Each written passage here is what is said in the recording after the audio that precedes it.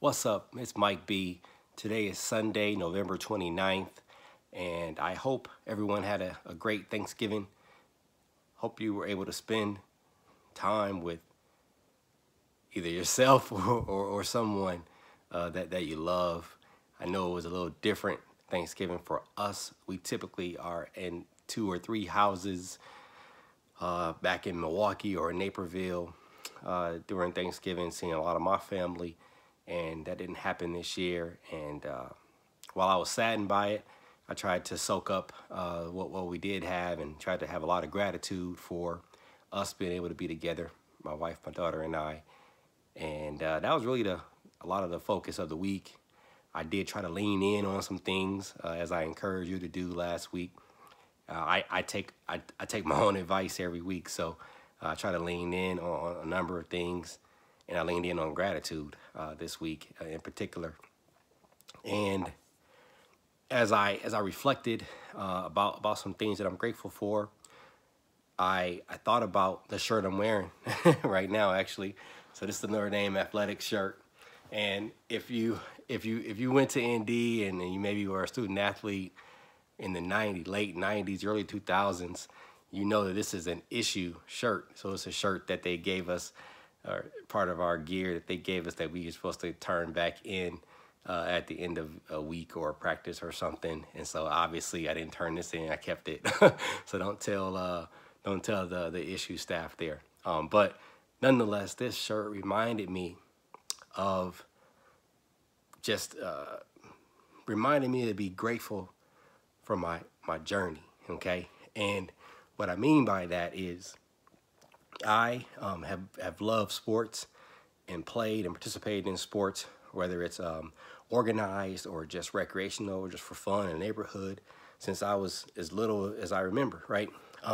And I played football growing up as a kid. We used to play a game called Kill the Man with the Ball when I was real little and growing up just in the neighborhood. And then I played flag football with NCSL over at Clover Nook Park over in Milwaukee. And I had some flashes of a possible football journey and career and dream when I was real little, but that all got squashed very early, right around, I don't know, 8th grade-ish.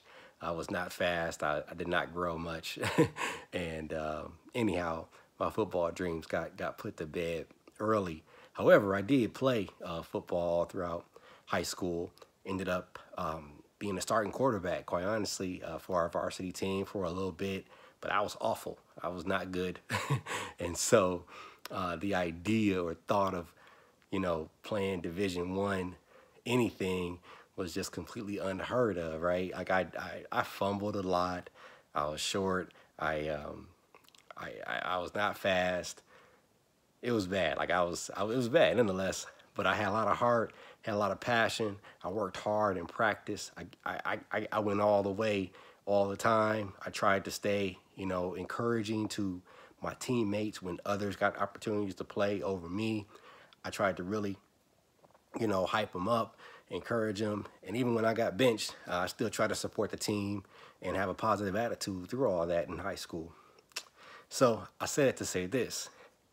My college football dreams were dead on arrival practically.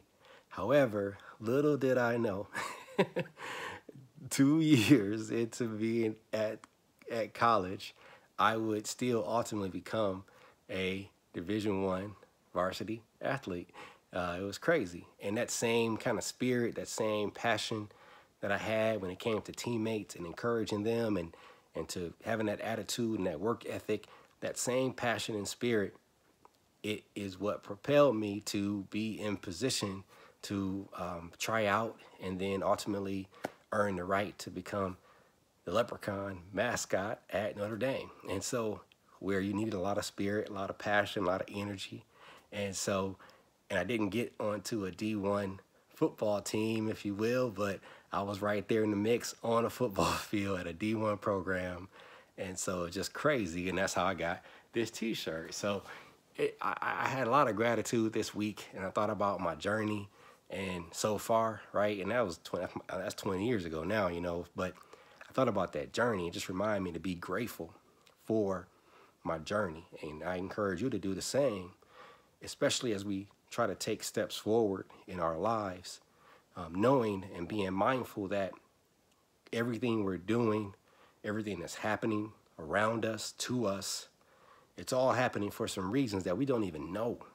We don't know what the future really holds.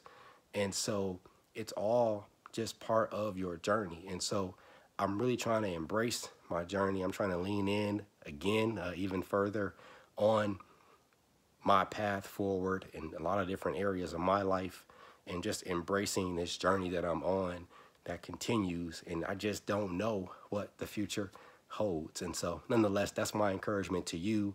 Embrace your journey, be grateful for the journey you're on, and just keep moving forward. So that's it. Have a great week. Take care.